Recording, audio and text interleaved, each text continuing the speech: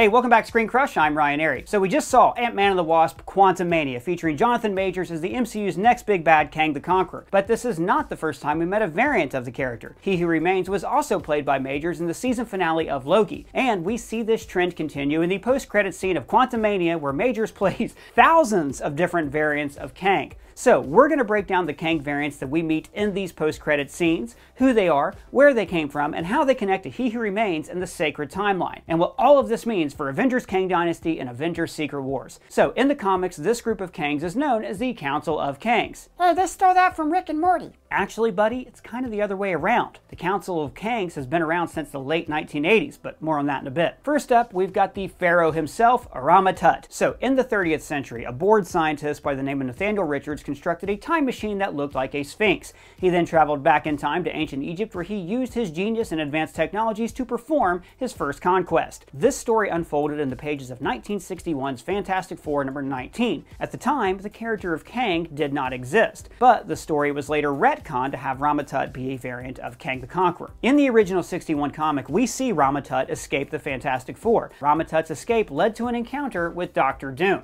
This encounter inspired Rama-Tut to take on a new persona, the Scarlet Centurion, another Kang variant that we think we may have met in this post-credits scene. Now, we're actually not certain that this variant is the Scarlet Centurion. For one, he's not red. He's more of a purpley blue color, and he's a lot more mechanical. Another possibility is that this is an adult version of Iron Lad, a Kang variant who went down the path of the hero, but later succumbed to his destiny and became Kang the Conqueror. My guess is we'll likely hear this variant simply be referred to as the Centurion. Next, we have the Pope variant of Kang, Immortus. Oh, yeah, I did, because he's got a tall hat and robes. That's a funny observation, person. I love observational humor. Seinfeld's probably my favorite. I mean, what's the deal with airport food after all?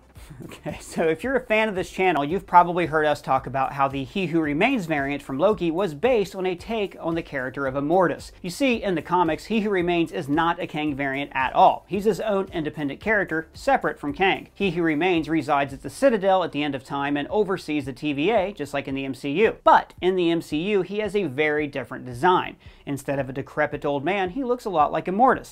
In fact, concept art from Loki reveals that He Who Remains was indeed based on Immortus' design from the comics. Now, Immortus, like He Who Remains, also resides in a place that exists outside of time, a pocket reality known as temporal limbo. Another similarity is that Immortus successfully tricked the Council of Kangs into eliminating all other Kangs from the multiverse. This guaranteed that Immortus would become the only Kang variant in existence, similar to how the MCU's He Who Remains has seen to it that he is the only Kang variant in all of existence. Now, before we move on to all the Kangs we saw in the arena and the Kang variant we met in the second post-credit scene, let's talk about this shot of the multiverse and what used to be the Sacred Timeline. So if you've seen Loki, this is going to look very familiar. In the Loki finale, we were introduced to the concept of the Sacred Timeline, a series of timelines or universes threaded together like strands of a rope. These timelines run parallel to one another in a circular motion, and they happen again and again and again and again because it's supposed to, because it has to. He Who Remains organized this timeline to not include any Kang variants. Essentially, he burned his variants out of time. I will take my revenge on those who banished me.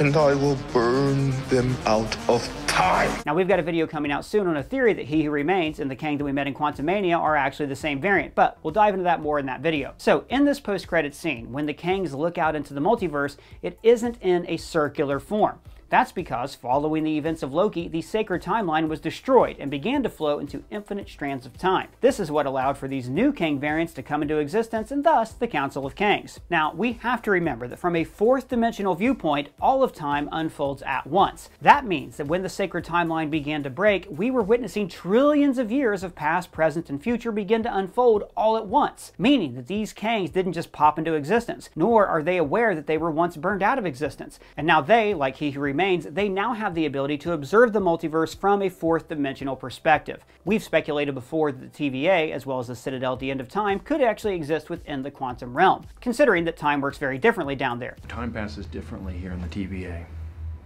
What does that mean? For example, when Ant-Man was trapped in the quantum realm for those 5 Earth years, he perceived it as only 5 hours. I'm sorry, that must have been a very long 5 years. Yeah, but that's just it.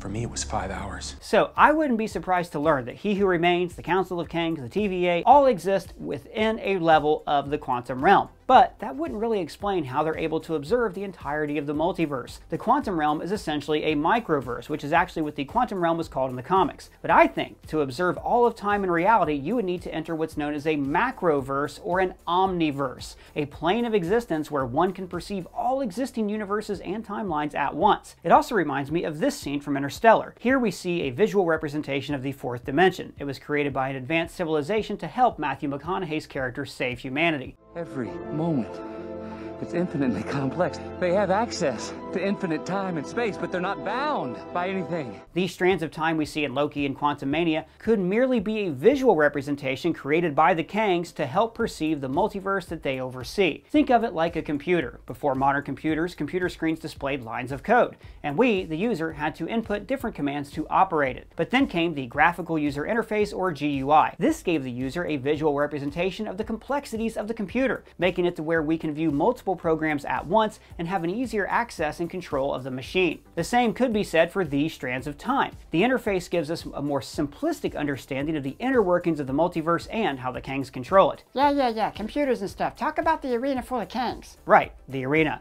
As Rama-Tut, the purpley blue Centurion, and Immortus enter this arena, we see thousands of Kang variants teleporting in. We hear the Centurion ask, "How many did you call?" To which Immortus replies, "All of us." Now, you'll notice that these Kangs portal tech looks a lot like Reed Richards in the Multiverse of Madness, as well as the TVA portal tech that we saw in Loki. This makes sense because, in the comics, Nathaniel and Reed share a common ancestor. Now, several of these Kangs have purple robes, which are similar to that of He Who Remains. In fact, for a second, I thought this variant was He Who Remains. This Kang looks an awful lot like Prime Kang from the comics. This one is wearing a modern business suit, so he could be a Kang variant called Mr. Griffin, the CEO of Kang Enterprises. Oh, he's the guy who bought Avengers Tower. Right. At the void at the end of time in Loki, we see Avengers Tower, except instead of an Avengers A, it has QENG, meaning that it may have been Mr. Griffin who purchased Avengers Tower back in Spider-Man Homecoming. But wait, during Spider-Man Homecoming, Mr. Griffin wouldn't have existed because He Who Remains wiped all Kang variants from time, and he was still alive and controlling the sacred timeline. That's right, unless part of He Who Remains' history includes being Mr. Griffin, and then perhaps he was allowed to exist within the sacred timeline. But now with time splintering off into different timelines and universes, we could see multiple variants similar to Mr. Griffin, just like there are multiple variants similar in appearance to Kang the Conqueror and He Who Remains. Person, this is really confusing. My little head hurts. I am very small. Don't worry, buddy, I got a new guy down in the basement trying to work it all out. Stupid new guy. Yeah, I don't like him either. Then we get this classic shot pulled directly from the pages of 1988's Avengers 292. Now, this council is actually the Council of Cross-Time Kangs, which features people who have defeated Kang, or Nathaniel Richards to be more specific, and now have taken on the moniker of Kang. That explains why we see different species in Kang attire. But I'm not sure why we're seeing different species as Kangs in this post-credits scene. It's been pretty well established that all the Kangs in the MCU are variants of the same person, Nathaniel Richards, and he's a human. However, it's possible that Kang variants who traveled back in time have created timelines with very different figures than the ones that they originally came from. This means that we could see universes where Nathaniel Richards came into being in a very different looking environment. This could include a timeline where humanity evolved very differently than we're used to. But if humanity never evolved, wouldn't that just mean that Nathaniel Richards wouldn't exist in that timeline? I mean, not necessarily. We've seen that variants of the same being can have very different physical appearances, like Peter 1, 2, and 3 in Spider-Man No Way Home. Heck, Peter 1 even has web shooters inside his arms.